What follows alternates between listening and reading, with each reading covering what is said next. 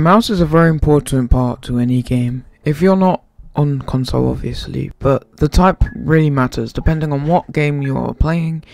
But today we are going to be focusing on Minecraft. I'll be giving you a list of mouses for every price cost. At £0 to £50 is the glorious Model O.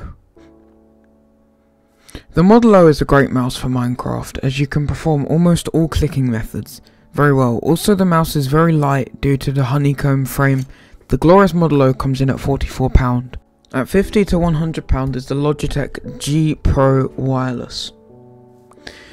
The Logitech G Pro Wireless is a great wireless mouse. Now, the G Pro Wireless is the shape that the majority of people will find comfortable, and that is personally the best mouse shape they have created.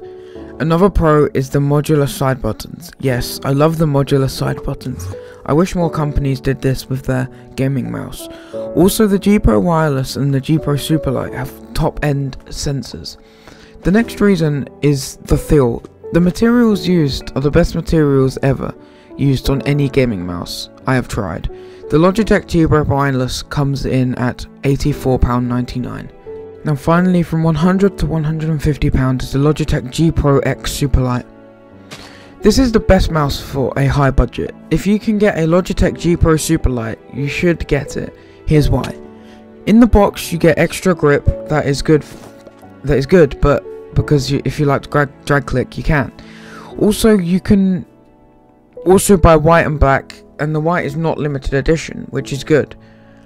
But you know, if it's anything like the original G Pro, we could see limited edition colors come out later down the line. At the start, the glide doesn't glide that well, but eventually it is really smooth.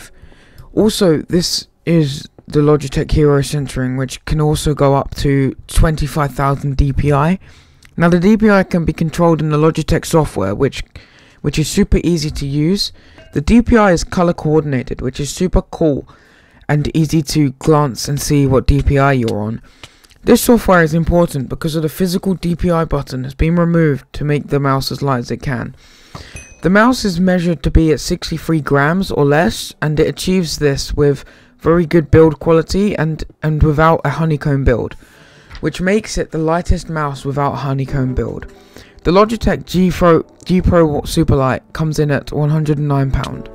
Thank you guys for watching. If you have enjoyed, there'll be links to every mouse in the description. Also, check out a similar video that is on the screen now. Please consider subscribing, as it's free and you can always change your mind later.